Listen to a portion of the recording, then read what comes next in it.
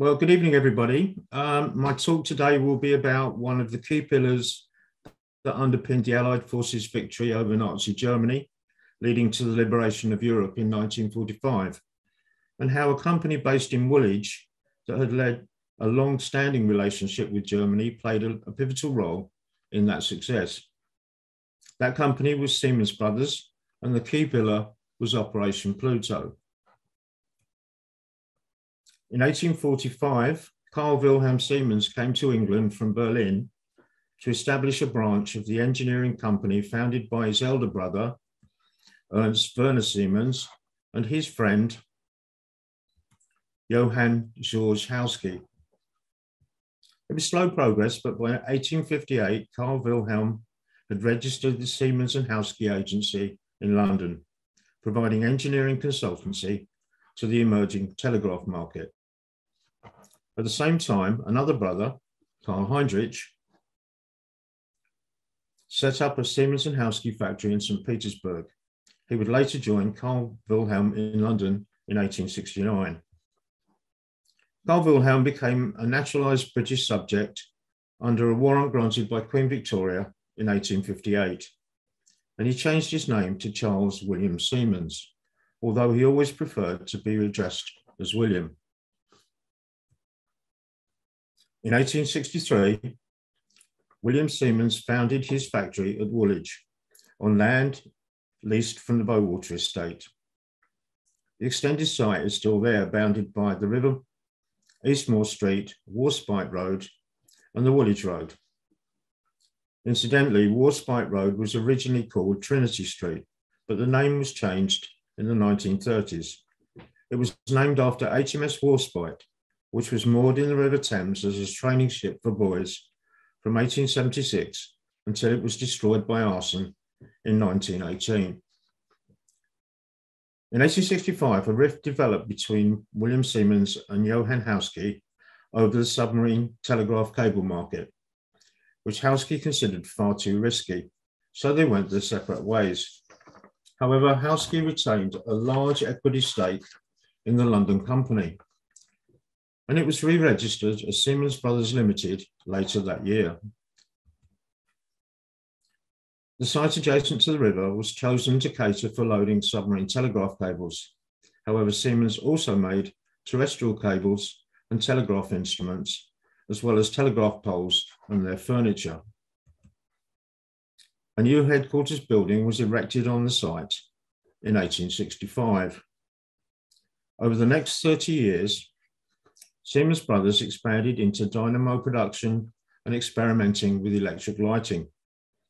This required additional buildings, and in 1881, a new 99-year lease was agreed with the Bowater estate. This covered the existing property, plus the land to the south between Harrington Street and Marsh Road, which is now Bowater Road, and east from the original factory to Trinity Street. This last image shows the factory in 1898. No HMS Warspite to the left of the chimney in the Thames, and the huge pile of wood at the east end of the factory. The story about the wood is a story for another day. At the beginning of the 20th century, Siemens Brothers continued to expand its product portfolio to include power cables, batteries, light bulbs, telephone instruments, telephone operator switchboards, and early automatic telephone exchange switching equipment. Once again, this necessitated further construction on the site. In the period between the two world wars, Siemens products continued to sell, but it was in the area of automatic telephone exchanges that a big new market was developed. Again, new buildings were required. In 1930, Siemens introduced the revolutionary Neophone, and more building was needed to accommodate its production. Despite Siemens Brothers' strong German links, which would result in confiscation of share capital, an internment and/or deportation of many German national employees during both World Wars, Siemens Brothers was responsible for several major technical developments that assisted the Allies in the First World War.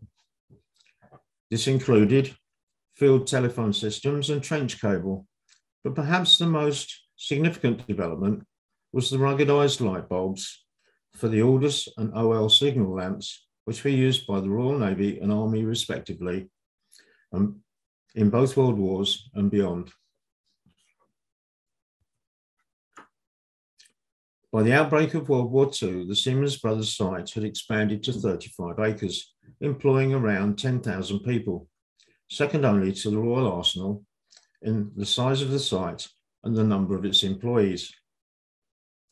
At that time, the demand for cable remained high due to bomb damage caused by German air raids, and once again, Siemens contributed to some significant military projects to assist the Allied forces. There was the high-speed motor uniselector used in what was then known as chain hung, a key element in the revolutionary radio direction finding system.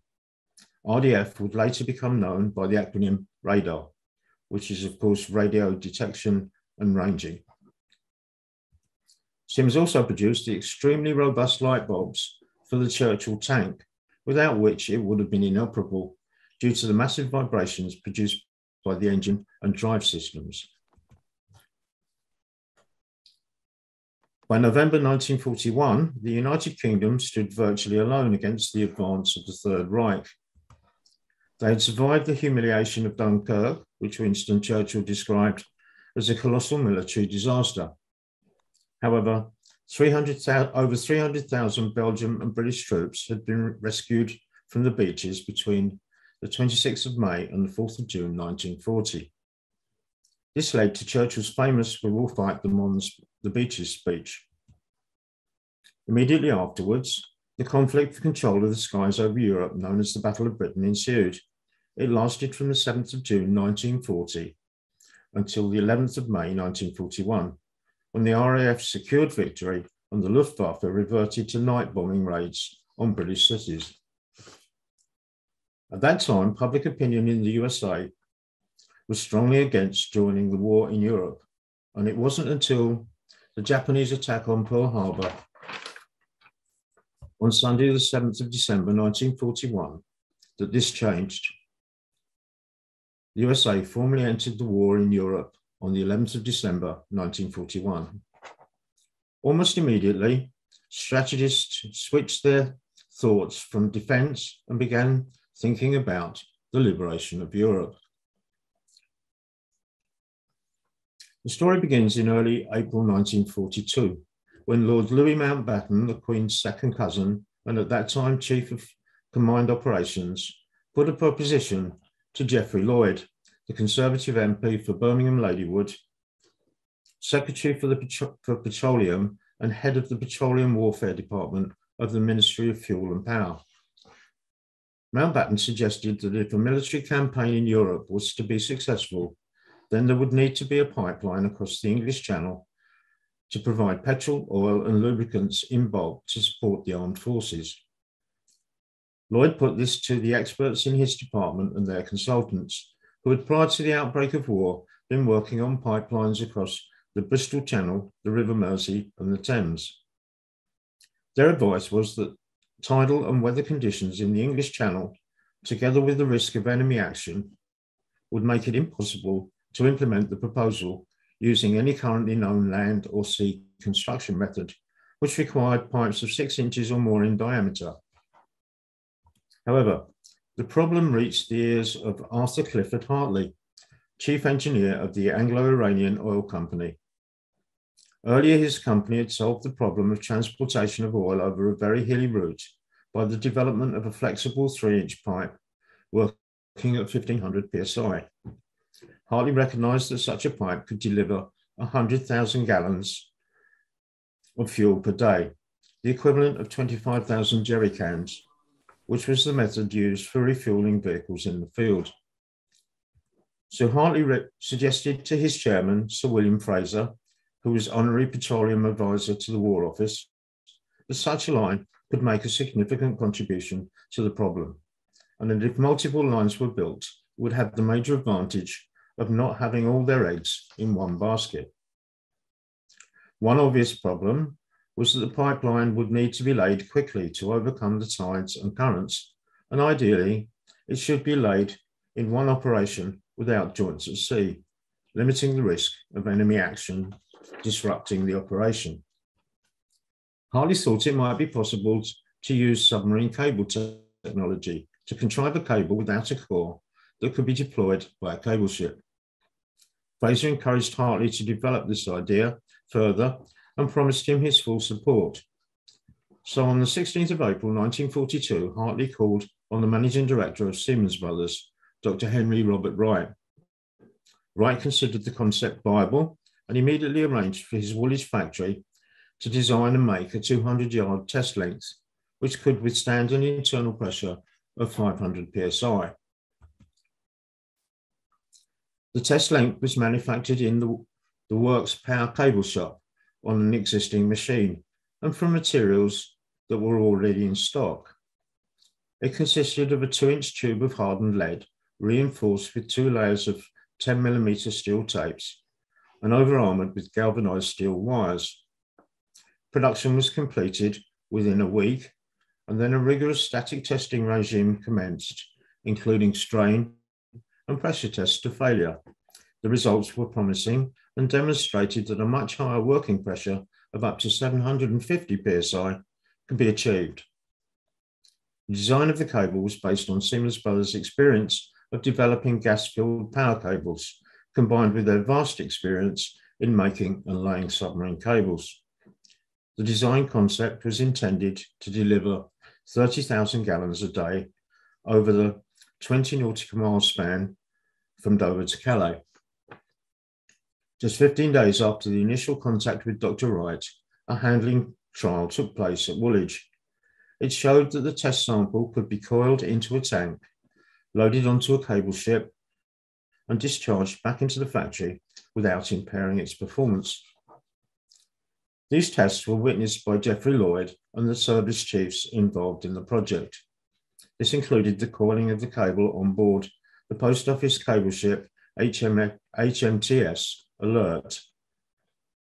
That stands for His Majesty's Telegraph Ship, by the way, anchoring off the works in the River Thames. The visiting party included Lieutenant General Bernard Montgomery, seen here on the far left. Lloyd requested a short sample of the test cable that he could take to show the Prime Minister, Winston Churchill, and shortly after this visit, instructions came down from 10 Downing Street for the project to proceed with all speed. It was given the code name Operation Pluto. The Post Office, the Admiralty, Combined Operations, the War Office, and Anglo-Iranian were called together at Petroleum Division HQ to arrange the manufacture of further lengths and prepare a complete test program. Anglo-Iranian undertook on behalf of the Petroleum Division to supervise the implementation of the whole project. Siemens Brothers, without waiting for official orders, quickly produced more cable. As secrecy from the enemy was paramount, the cable was given a code name HAS, an acronym derived from Hartley, Anglo-Iranian, and Siemens. One of the most important features of this project was the necessity for the program to be carried out in absolute secrecy. As if the information were to have leaked concerning the nature of what was being planned, the enemy would have taken any risk to prevent the cable being completed or to destroy it when it was being laid in the English Channel. Elaborate precautions were put in place. The power cable production area at the Siemens Works was isolated, and special passes were issued to everyone, whether senior management or factory worker, who was required to enter the area. The secure area had its own air raid shelters, shown in red. In addition, the staff engaged in the work were called into the factory library, where the works manager informed them that they were to be engaged in a job vital to the war effort. Everyone whom it became necessary to allow to enter the secure area was compelled to sign the Official Secret Act. and it appears that government security officers were brought in to test the strength of the systems in place. They made repeated but unsuccessful attempts to enter the restricted area of the works. The next section of test cable manufactured was 1,100 yards in length. On the 10th of May 1942, it was laid by HMTS Alert in a loop off Chatham in the River Medway. The ends were brought ashore to pumps borrowed from the Manchester Ship Canal Company, and pumping tests at 600 psi commenced. However, after 2 days, faults occurred in the cable. So the cable was recovered and the defective sections examined by the Post Office, Siemens Brothers, and W2 Henley & Co. Under normal circumstances, Henley's would have been a major competitor of Siemens Brothers, but it was at Siemens' suggestion that Henley's was invited to join the project to provide additional manufacturing capability, as its factory at Gravesend was also adjacent to the river, which facilitated transfer of cable to the cable ships. The collaboration between commercial competitors would continue throughout Operation Pluto. The cable failure mechanism was quickly identified as the extrusion of lead through gaps in the 2 layers of helical steel strengthening tapes, due to them being misaligned in certain places along the cable. To resolve the problem, the combined resources of Siemens and Henley's research and design development departments, together with the Post Office and the National Physical Laboratory, were mobilised. The result was a revised specification, and this was drawn up within 2 days of the failure mechanism being identified. The new design comprised a lead tin antimony pipe with 2-inch internal diameter, wrapped with 2 layers of paper tape, 1 of cotton, 4 layers of steel tape, right-hand lay, jute helically lapped steel wires, left-hand lay, and further layers of jute covered with whitewash. The opposite layers of the tapes and the armour wires were designed to make the cable torsionally neutral, so that it would not twist under handling or the influence of internal pressure. This design was calculated to allow for an internal pressure of 1,250 psi. Lengths of the design were then ordered from both Siemens and Henley's.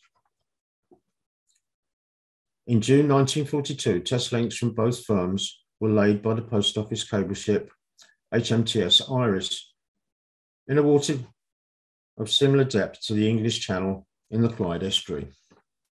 Siemens cable was the first to be deployed, and it was laid with the central core containing only air at atmospheric pressure.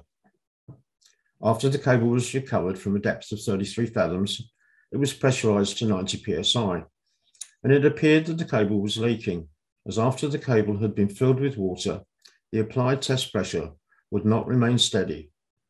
In addition, on later examination, water appeared on the outside of the cable, seeping through the outer jute serving at several places along its length.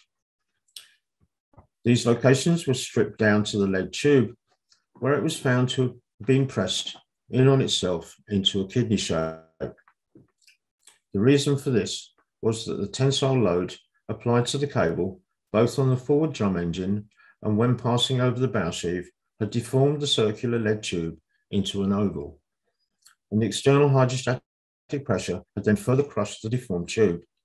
Because of this, some water became trapped in the space formed between the lead pipe and its steel tape protection.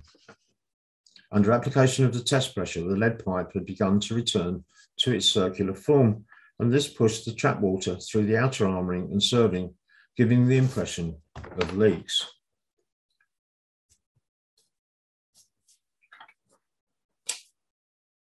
The problem of the collapsed core was overcome by laying the Hass cable filled with water, pressurized to 100 psi. This gave the Pluto team the confidence to make the decision to manufacture 6 operational lengths of 26 nautical miles, plus an additional length for a full-scale trial in the Bristol Channel, where conditions of tide and depth of water can be found that were more severe than those that would be encountered in the English Channel. Full-scale production of the 2-inch cable commenced at the Woolwich Works on the 14th of August 1942. And the first completed 30 nautical mile length for the Bristol Channel trial was ready for loading by the 30th of October. It had an overall diameter of 3 inches and weighed approximately 1,050 tons. There was no existing cable ship that could handle and deploy this extremely heavy cable, and any vessel large enough to carry it would have too great a draft to get close enough inshore to land the cable ends. Therefore, the Admiralty and the Ministry of War Transport Division made available the SS London, a coaster of 1,500 tons. She was fitted out to lay the Hass cable and renamed HMS Holdfast. Equipped with Johnson & Phillips cable gear lent by the post office, she was fitted with large cable tanks plus specialist bow and stern sheaves. Siemens suggested to the authorities that Commander Henry Treby Healy should be made available for the laying operation and perhaps given command. He had until recently been in command of the company's cable ship Faraday II, but she had been destroyed by enemy action off Milford Haven on the 26th of March 1941. Treby Healy survived the attack and had been seconded to the Royal Naval Reserve.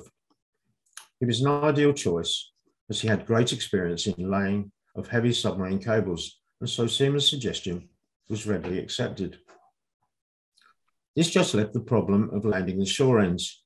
It was concluded that these needed to be landed by smaller vessels, and a quick coupling or joint would be required to join the main cable to the shore end cable. Two satisfactory types of armour joint were developed. The first consisted of a conventional submarine cable laid in splice.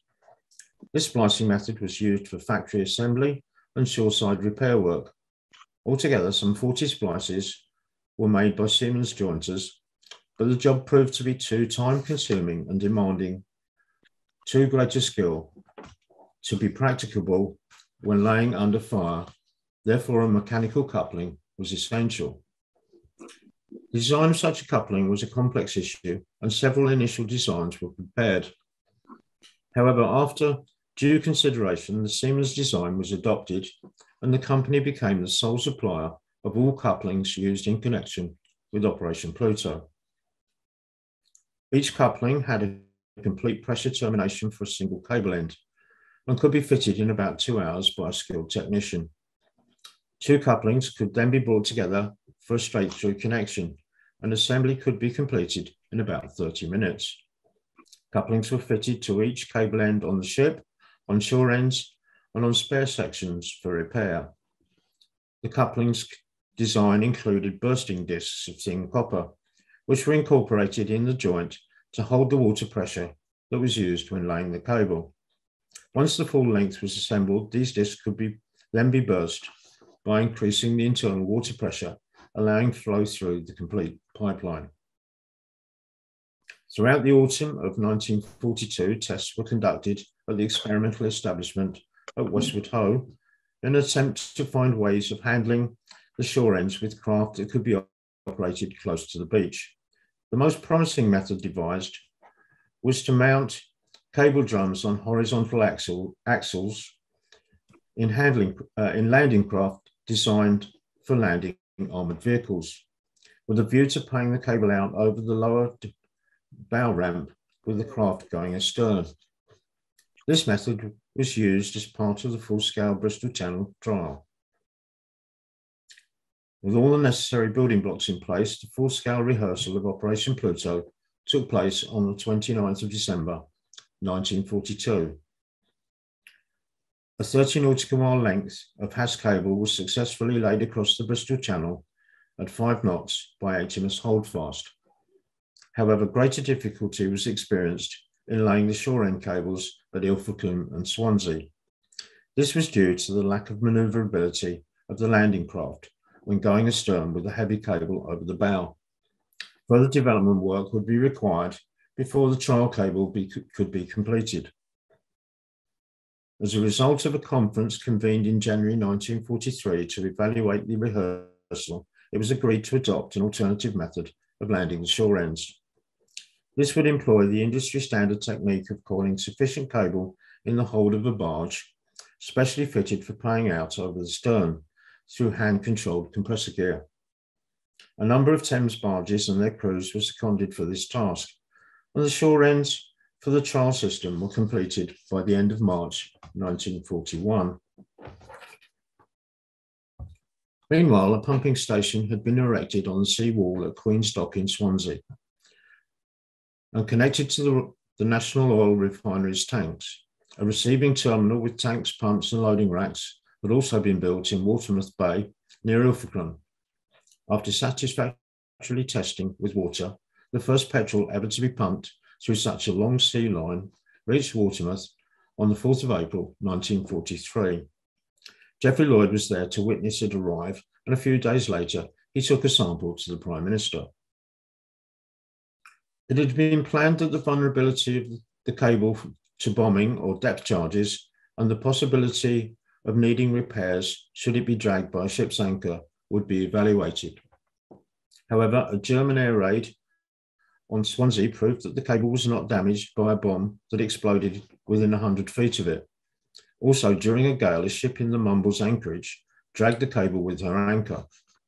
HMS Holdfast was deployed and had no difficulty in locating the cable, cutting out the damaged portion and completing the repair with a new length of Hass cable.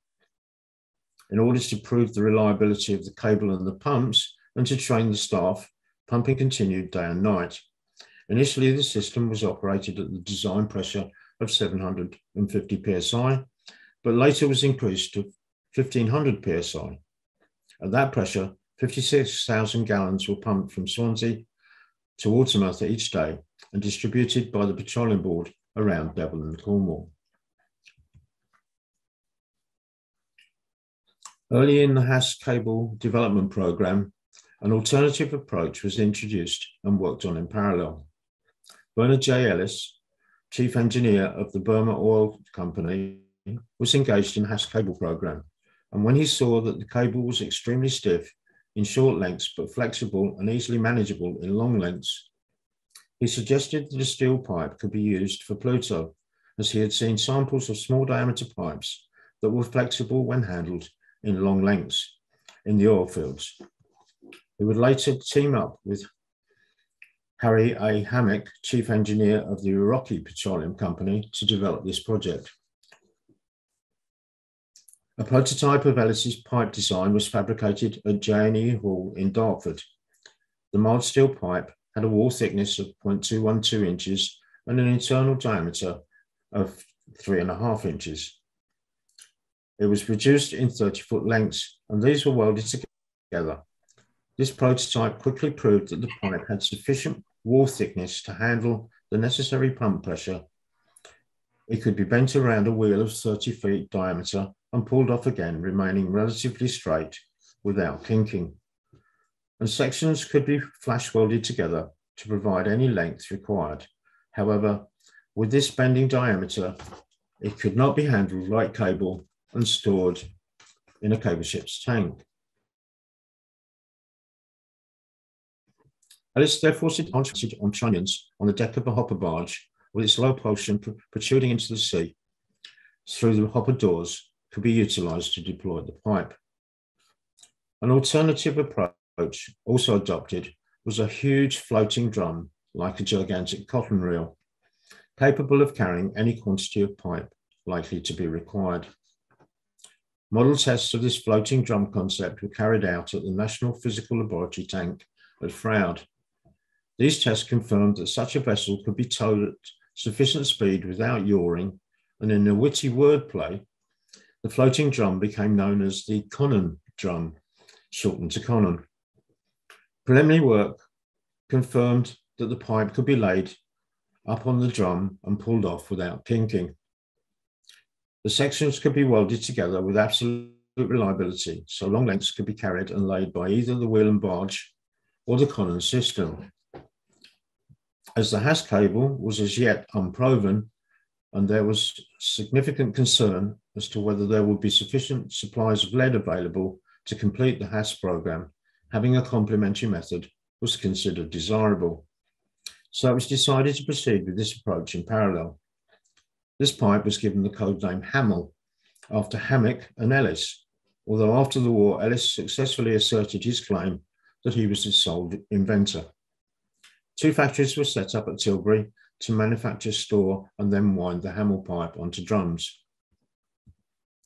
A hopper barge, later called HMS Persephone, was converted to carry the drum, and a column drum was also constructed. Stewart and Lloyd took control of the 2 Tilbury factories and oversaw the design and construction of the pipe. At the same time, the Director of Naval Construction took responsibility for fitting out HMS Persephone, the design of the column, and the supervision of its construction. The 2 adjacent factories in Tilbury manufactured 40-foot lengths of 3.5-inch diameter mild steel pipe, and then welded them into 4,000-foot lengths. During welding, these pipes were pushed down conveyor channels, then thrown off onto the storage racks. The success achieved by the Bristol Channel trial had already led to the consideration of increasing the diameter of the core of the Hass cable to 3 inches.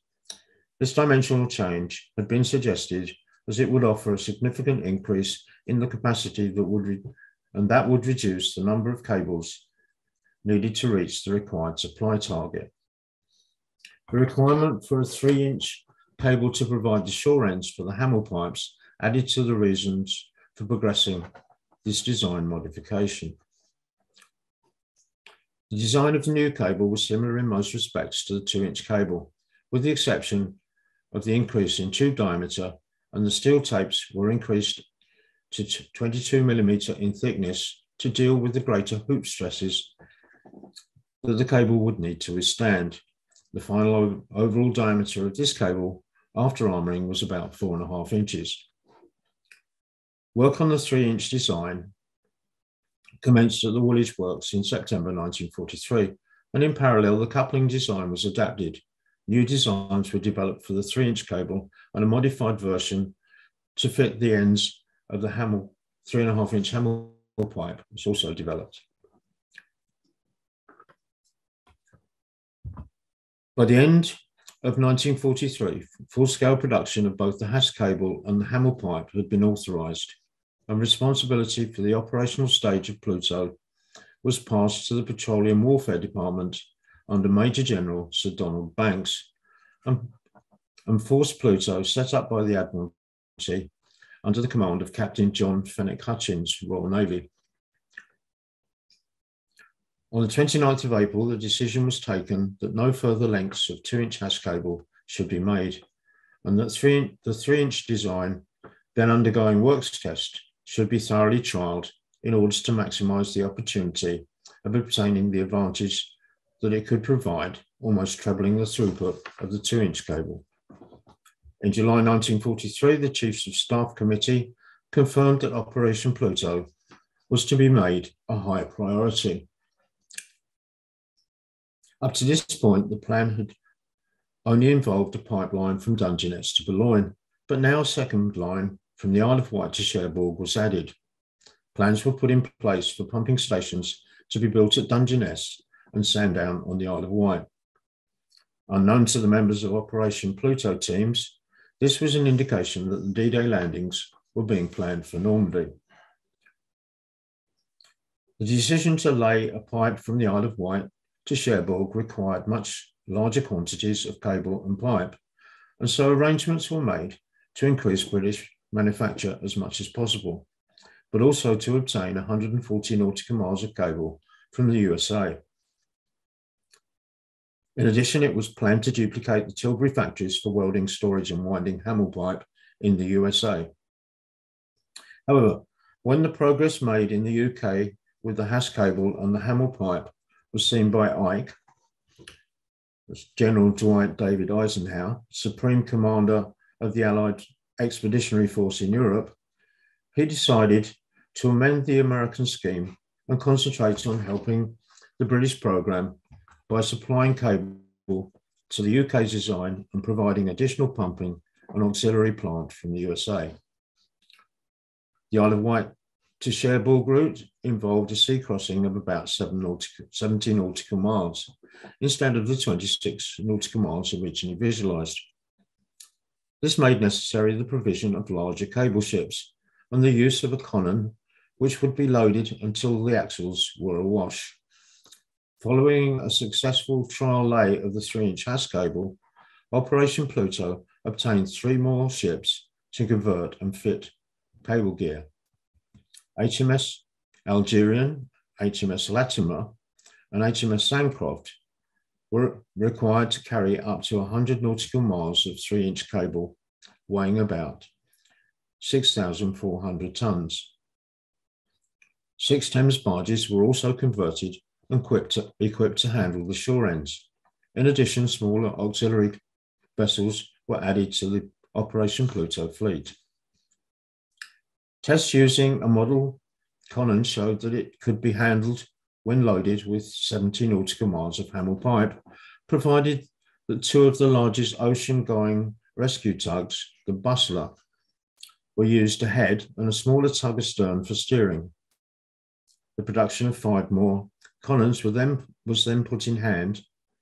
When fully loaded with 70 nautical miles of Hamel pipe, each connon weighed 1,600 tons, or the equivalent of a Royal Naval destroyer.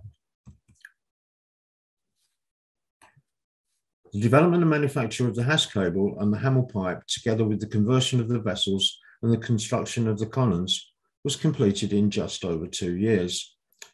This would have been an exceptional achievement in peacetime, but it was carried out in what appears to have been complete secrecy. Given the number of organisations that had to collaborate, it is impressive that the Germans did not get wind of Operation Pluto or its objectives. However, there was a war going on, and throughout the development programme and right up to the end of the war, London was the target of bombing raids. All the major Operation Pluto manufacturing sites were on the River Thames at Gravesend, Tilbury and Woolwich, close to major docks and thus obvious targets. The Luftwaffe's general approach to bombing raids on London was to gather their planes in the North Sea off the Thames estuary or in the Channel off of Folkestone, then follow the river or the A20 into London. In both cases, the Siemens Brothers works at Woolwich was directly in the line of fire. Although Siemens Brothers were predominantly a British company at the start of the war, the German counterpart still held a large equity stake, and there were still a few German-born employees. The 2 companies had continued to collaborate on development programs right up to the outbreak of war. And thus the Nazis knew all about Siemens Brothers and its products. So the Woolwich Works became a specific target. This can be confirmed because of a unique photo discovered by Allied troops when they liberated the Luftwaffe headquarters in Belgium. Though not that easy to see, there is a thick red line on this photo that outlines the works at Woolwich with great accuracy. The index at the bottom gives descriptions of the various types of buildings and in some cases information of what they were used for. None of these footnotes refer to Operation Pluto or the HASS cable. There is no doubt that the Nazis considered the Siemens Brothers works an important target, and while all 3 sites had to deal with German air raids, the Siemens works probably suffered more than the others. The first air raid on London took place on Saturday the 7th of September 1940, commencing at 1700 that evening. This was the start of what was known as the Blitz, and a bombing campaign that continued with decreasing intensity until the end of the war. In October 1945, from detailed ARP records, a plan of the works was marked up with the number of high explosive missiles of various types that landed on the site and their locations. In addition, the incendiary bombs that were dropped on the premises were scattered in such large numbers that it was impossible, after the first 1,000, to keep accurate records of their location, but their general distribution was indicated on the plan. Although a great number of landmines were dropped in the Woolwich area, only one landed on houses in Harden's Manor, 50 yards to the west of the works, shown in the plan with a parachute attached. So I guess very few of us can actually visualize what this all meant and what these attacks were like. So let's have a look at some of the destruction that they caused. During the war, the Woolwich site was hit on no less than 22 occasions. And the research department of Blackheath was also damaged by high explosive and incendiary bombs. After the 7th of September 1940, the bombing of London continued with great intensity for a continuous period of 90 days. Records show that these intense air raids by bombers lasted for a period of 6 months, but occasionally heavy raids persisted throughout 1941. Once the Battle of Britain was won, the daylight raids ended, and although night raids followed into 1942, they grew gradually weaker and proved less accurate, so very few high explosive bombs were dropped within the works, although the damage caused remained high. Thousands of incendiary bombs fell on the works and inflicted significant damage. The night raids continued spasmodically until the start of the V1 flying bomb attacks. The V1 flying bomb attacks commenced on the 13th of June, 1944. They continued day and night until they were replaced by the V2 rocket. The first V2 hit London on Friday, the 8th of September, 1944. And the attacks continued until the launch sites in mainland Europe were finally overrun by Allied troops at the end of March 1945. There were, of course, many bombs, flying bombs and rockets that landed in close proximity to the boundaries of the Siemens works. And although these caused only limited blast damage to the works, they did cause serious stoppages to production by interfering with utilities such as gas, water, electricity, and telephone. Apart from the incidents that occurred in and around the factory, production was also adversely affected when there were attacks on the district as a whole, or when enemy planes were over the works, as many thousands of man-hours were lost through the employees having to take cover in the works' air raid shelters. A further disruptor was injuries to employees and damage to their houses in the local area. Remarkably, the Siemens works got through the war with only 3 fatalities and 1 serious injury requiring a leg amputation. Despite all this enemy action, the HASS cable development and manufacture was successfully completed in time to meet the required milestones of Operation Pluto. As is well known, the D-Day landings, codenamed Operation Neptune, took place on 3 beaches, Gold, Juno and Sword in Normandy on the 6th of June, 1944. The original plan was to capture Cherbourg by D-Day +8, but due to stout German resistance, this was not achieved until the 27th of June. Because of the extensive damage in capturing Cherbourg and the need to clear the harbours of mines, the start of Operation Pluto was further delayed. The code name for the route from the Isle of Wight was Bambi, and the first 3-inch HASS cable was laid from Shanklin Chine on the Isle of Wight to the tip of the Cherbourg Peninsula. Despite some initial difficulties, it was successfully installed by the 22nd of September and was quickly followed by a Hamel pipeline on the 29th of September. These were followed by another HASS cable and Hamel pipeline. Each was 70 nautical miles in length, and petrol was pumped through these pipelines to support the Allied advance along the Channel coast to Boulogne and Calais. The advance of the Allied armies into Belgium and Holland was so fast that it became essential to shorten the lines of supply, and so further pipelines were run across the Channel on the original planned route from Dungeness to Boulogne. This route was codenamed Dumbo, and the lines from Dungeness will run to a beach inside the outer harbour of Boulogne. This saved vital time by obviating the need to clear the heavily mined beach at Ambleteuse that had previously been chosen as the landing point. The change of landing involved a longer run of 23 nautical miles with a more difficult approach, but techniques were quickly modified, and once these had been perfected, lines were laid and commissioned without incident. The first HAS cable on this route was laid by HMS Sandcroft on the 26th of October, and pumping began the same day. By December 1944, 4 3-inch and 2 2-inch HAS cables had been laid on this route, plus 9 3.5-inch and 2 2-inch Hamel pipes with HAS cable shore ends had also been laid. Once the Boulogne receiving station had been established, Bambi was shut down. Each of the 3-inch lines from Dungeness were capable of delivering about 400 tonnes a day, or 120,000 gallons. They were supplied and installed sufficiently quickly to keep ahead of the capacity required to be pumped from Boulogne into the French interior. The total length of the pipelines laid on the Boulogne route was 500 nautical miles, which provided a total capacity of more than 4,500 tonnes, or 1,350,000 gallons per day, and 1 million gallons a day were pumped across the Channel for some weeks. As the Allied armies advanced, the lines were extended inland through 6-inch vitricular pipes. Eventually, petrol could be pumped from Boulogne to Calais, Ghent, Antwerp and Eindhoven, then across the Rhine to Emich.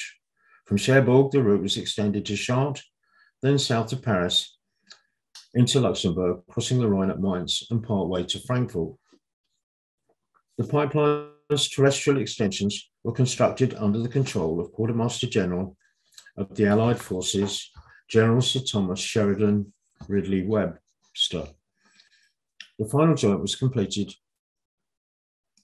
on the 10th of April, 1945.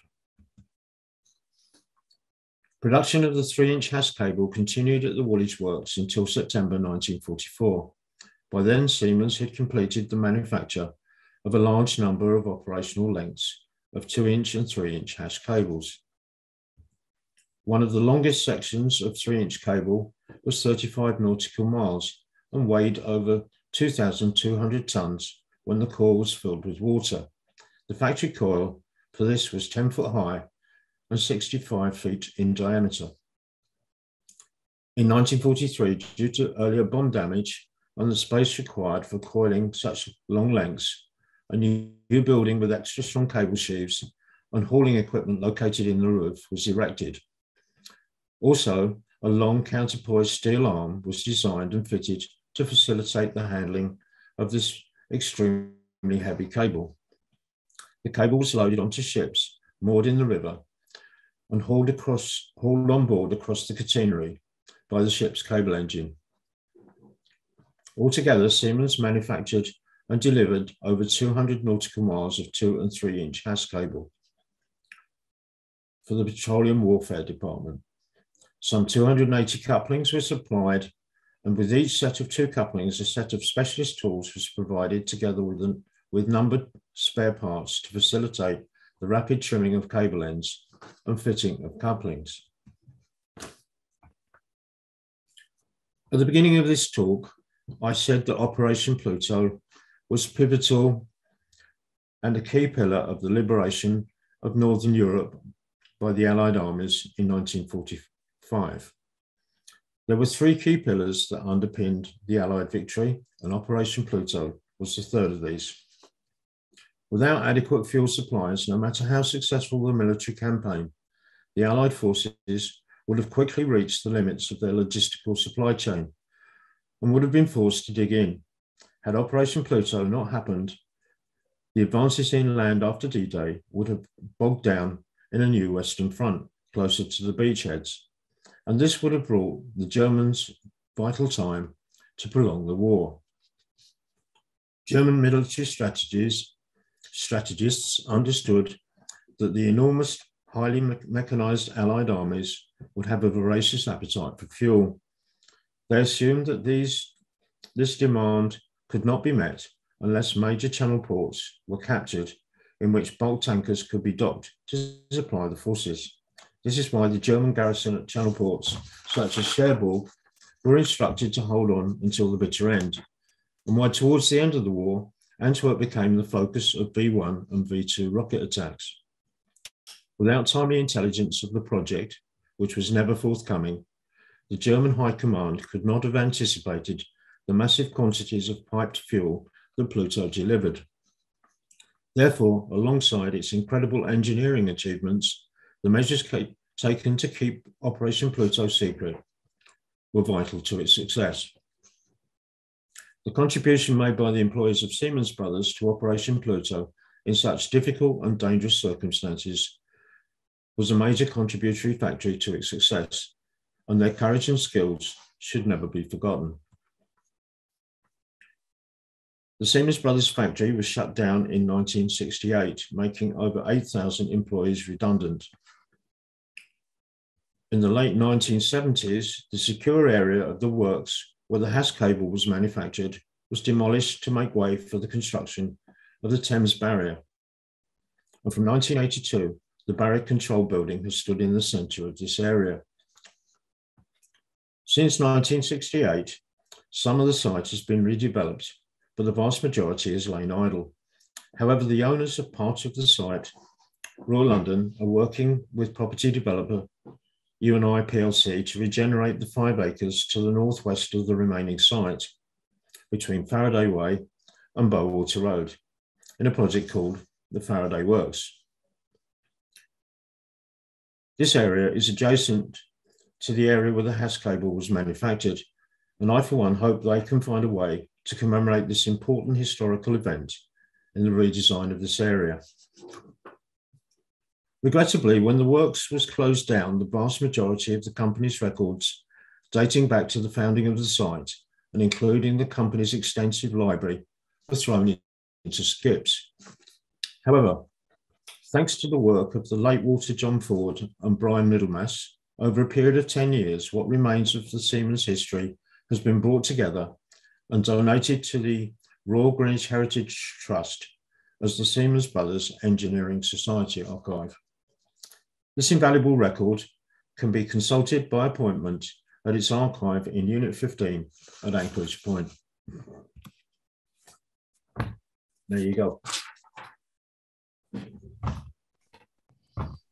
Thank you, Stewart. That was fantastic. Thank you very much. Unshare? Yes, unshare, and we can come back to video. Thank you, Stewart. Thank you. That was brilliant. I mean, we have a question. If you want to ask questions, if you move your mouse across the screen, there's a thing saying chat, and that will open up a box and you can type in questions. And Tony Cooling has already asked a question that I was going to ask if he hadn't. Is there anything left of the pipes? Any physical evidence of them, either across the channel or in Woolwich? Nothing in Woolwich. There are some you can see on, if you go on Google and search for them, there are still some on the Isle of Wight that of the terrestrial pipes. They've all been painted blue and look very pretty and have Pluto on them. So they're not originals. No, all the pipelines in the sea were recovered afterwards, or the majority of them. So reclaiming the lead and the steel and the... I'm not sure about that. I think they were picked up for strategic reasons. Probably there was connections, as you know, connections between France and England were a major issue at that time. Mr. de Gaulle wanted isolation from us. So that may have been part of it. It didn't come until 58, so there was a long time between the end of the war and de Gaulle coming in. But yeah. They all were picked up. Whether that was, I mean, obviously after the war, there was a need for materials because we were in quite a parlous state. So that might have been part of it. But if you go back through the records, there's very little information about why and how they were recovered and where the materials went after they were picked up. John Usher says, Tim Whittle's book, Fueling the Wars, challenges the conventional view that Bambi at least delivered nothing to Normandy. Any view on that, Stuart? I think this is one of the things, because of the delays to get Bambi running. There was a suggestion that it didn't do very much, but it did help with supplies to provide the army from the beachheads to go along the coast. Obviously, Dumbo was the biggest part of it, but it was never really got going without the Sentinel connection. Dumbo was the one that went across the Straits of Dover, right? Yeah, Dumbo is Dungeness to Boulogne. Was that I was thinking when you were talking about the initial idea of Dungeness to Boulogne, was that part of the misinformation strategy, that they wanted to give the view that the invasion was going to be on that sort of part of the coast around Calais, Boulogne, so that the Nazi forces would be focused there, and that carried on right through till the 6th of June 44. Was that part of the strategy, that they wanted to show that that's where they were going? Because they had all these sort of cardboard tanks and stuff like that all around the Kent fields. Yeah, I didn't go into the camouflage, and there's obviously not a lot available as to what the thinking was. Yeah. But obviously the Germans would have thought that the crossing would have been at the shortest point, and they weren't going to dissuade them from that. How much what went on at Dungeness for that was part of disinformation, and how much in the end it was absolutely vital to shorten the length and provide the fuel that they did. There is no doubt that Dumbo on its own provided so much fuel for the army that it shortened the war. I think you can debate whether Bambi was very successful, but I think if you look at it, the amount of fuel that was actually fed into the beachheads allowed the advance along the coast to Boulogne and Calais. But of course, I'm not a war historian. I'm a submarine cable man. Exactly, which takes me on to what my next question was going to be. Is there a technological link between Pluto, the technology developed within 3 years for that, and the sort of modern pipes that are used for electricity and gas? A lot of the same sort of companies that develop subsea cables for telecoms also do cables for other things. Is there any sort of connection? Is there a sort of heritage?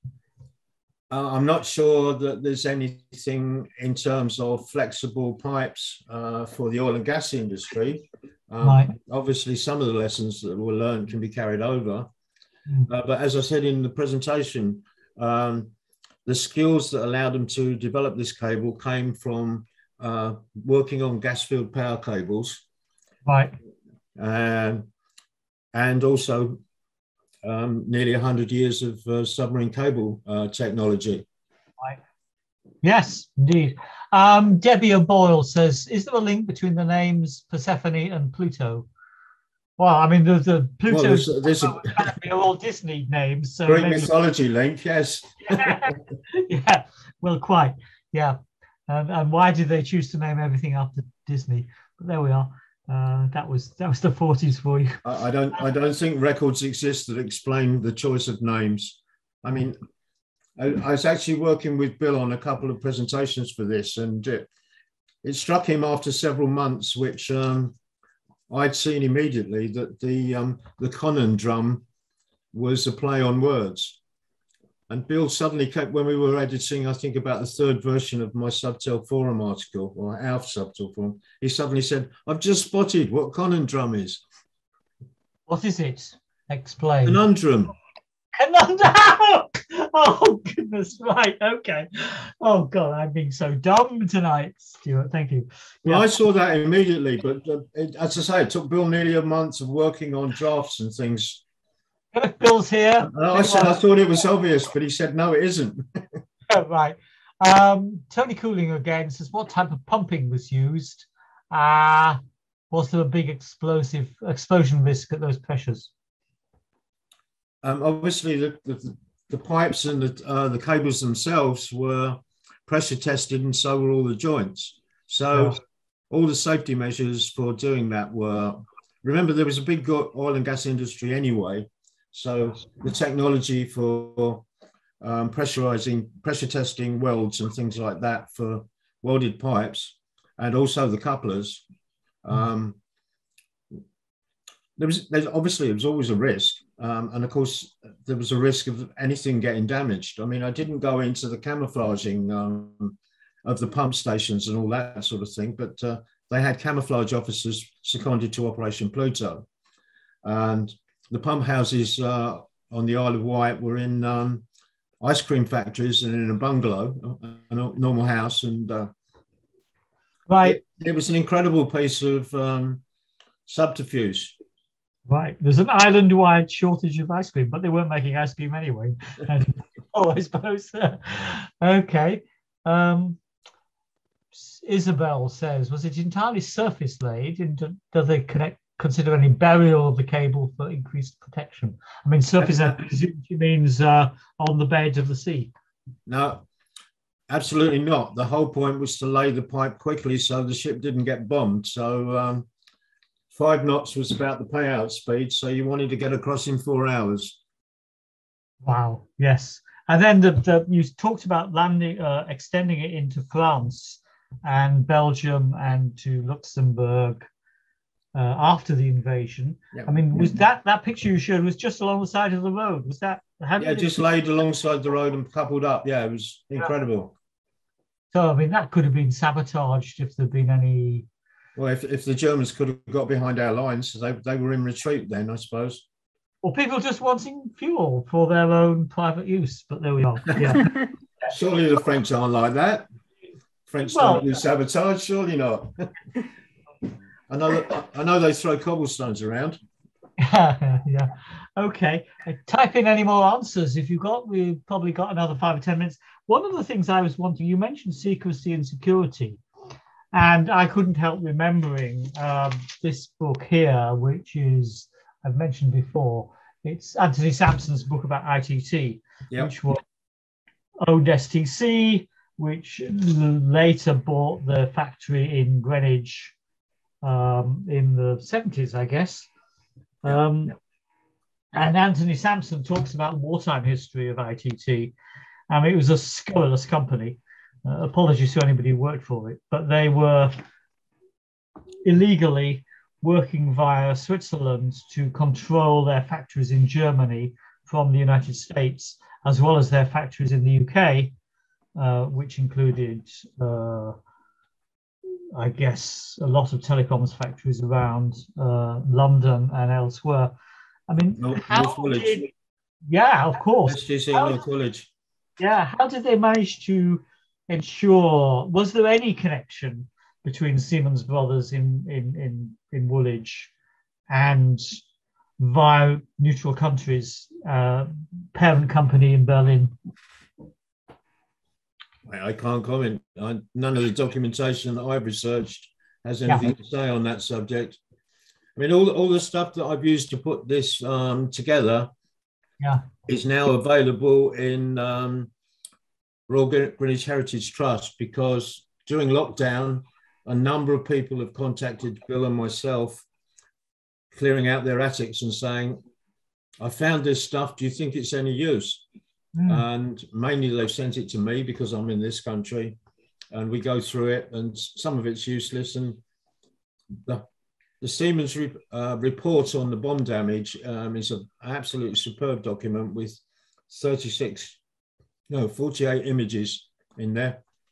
And which is where you got your photographs on this phone. Yeah, and all the detailed records of the people involved, so the whole teams of the ARP and fire crews in the factory. So for people whose grandparents worked there, that can now be seen.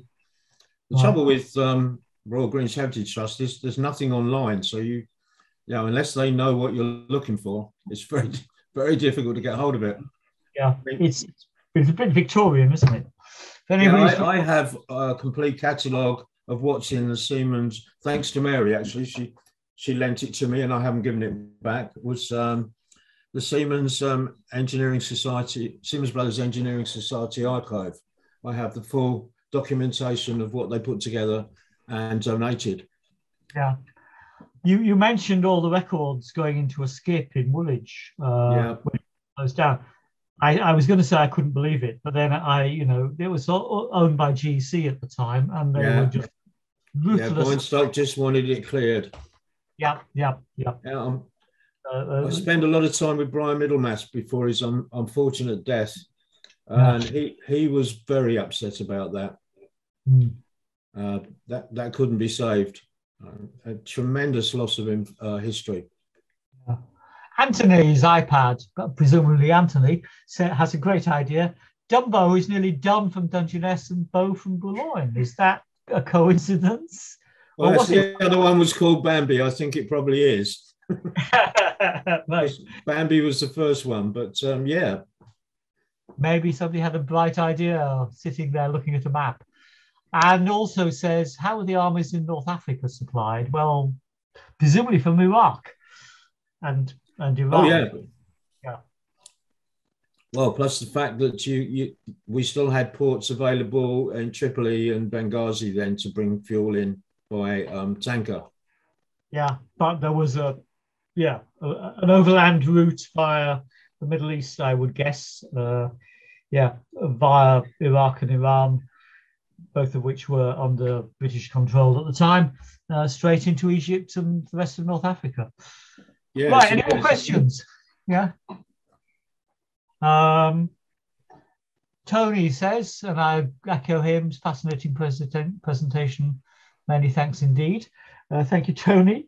Any more questions before we close? Because it's now 8:45, so it's been a great hour and a quarter. And I will, at some point, probably the week after next, when I've got a week off, I will sit and edit some of this video and put it up on our YouTube channel. And there's Stewart's presentation on the origins of the Siemens factory and the whole heritage that you delivered last December, I think it was. That's up there already, but there's lots of other stuff from me, from Mary and other people. There'll be more stuff up there shortly. Anything else? Any other questions? Debbie says, thank you very much. Thank you, Debbie. Before we all adjourn to the pub. No, we can't adjourn to the pub. Sorry, we can't, can we? No, I will say thank you very much. The next talk from the Greenwich Industrial History Society is me, which is on the 14th of December, which is also a Tuesday. And despite the fact that Mary says it's the canals of Southeast London, or South London, I keep saying it's the failed canals of South London, because they're all failed. Find what is failed. And, I'm going to compare North London and, the Regent's Canal and Paddington Basin and all that sort of stuff with the sort of abysmal remains we have of canals here. But there are lots around. And got a little bit of the one in Woolwich, just a little bit, and they've taken the water out of it. I think Debbie knows more than I do. There are some bits around Sydenham and Forest Hill and Penge as well, which I'm going to go and photograph again over the next, or the week after next. But there is also a lot of telltale remarks if you know what you're looking for. There are bridges, there are remains, the sites of locks all over South London. And I noticed something in one of the local Facebook groups a few weeks ago, a picture from the canal going through Forest Hill, just by Forest Hill Station, and the person said, who knew there was a canal in Forest Hill? Well, yes, there was. And so that will be on the 14th of December. 4 weeks' time, or thereabouts. So thank you, Stewart. Thank you very much indeed. Superb talk, says Valerie Ellis, and I echo that. And thank you very much indeed. Look forward to continuing to see you all at Greenwich Industrial History Society meetings. Probably still going to be on Zoom, as Mary was saying earlier. Do you want to say a bit more, Mary? Because I think that was before a lot of people joined, that it's actually, we've got such an international gathering here, and we get to all around the world. Go on, Mary. Absolutely. Yeah. I mean, I'm hoping we can do something else about Enderby's in towards the next year. I'll talk to you about it, Alan, but You know, we could do something quite prestigious and, you know, it's a day event, I think. I think that's a great idea. There's so much around this area. Yeah. And we could either do it, there are lots of good venues in the area that we could use, and I think we should make the most of it. There was going to be a talk in April 2020, May 2020, about my first version of my talk about the subsea cables of Greenwich Enderby and all that sort of thing, and that got cancelled because of the pandemic before we all discovered Zoom. So if we can all meet together in 2022, let's do it. Join our Facebook group if you're not already, Greenwich Industrial History on Facebook, or look at our blog, and you'll find everything we've got to offer for South East London and beyond. So thank you. Thank you, Stewart, and thank you, Mary. Okay, we'll see you next month. Let's hope it'll show some interest in what you and I are doing there, and this valuable piece of history isn't lost when they redevelop the site. Somebody says, do I know anything about the Royal Clarence Canal? And I have no idea where that is. I will look it up for my talk for next month. Okay, thank you, everybody. It's now nearly 10 to 9. Somebody going to say something? Hi, everybody. See you next month. Thank you. I was going to say thank you, Stewart. It was a brilliant talk. Absolutely fascinating. Thank you very much indeed. And amazingly researched. It was really in a big context. Thank you. It was great. Thank you. You can find all the stuff now in the archives at the Royal Greenwich Heritage Trust now, because I can't lay any claim to inventing all of this. I was provided with the documents, and it gave me something really interesting to do during lockdown. So now it's going to go on for a while with people emptying their lofts to get rid of stuff. I seem to be one of the targets for is this valuable? I think that's what they want to know in the first place. But we've been able to capture some really interesting stuff that I've never known about my own industry, which I've been researching for over 20 years. So the lockdown has had some upside as far as I'm concerned in terms of historical research. We haven't been commuting, we've been doing useful research. Exactly. Thank you very much indeed, Stewart. Thank you. Stewart Ash. Thanks very much. Thank you. Thank you. Bye. Thank you. Bye. Thank you, and good night to everybody. Good night. Good night. All right.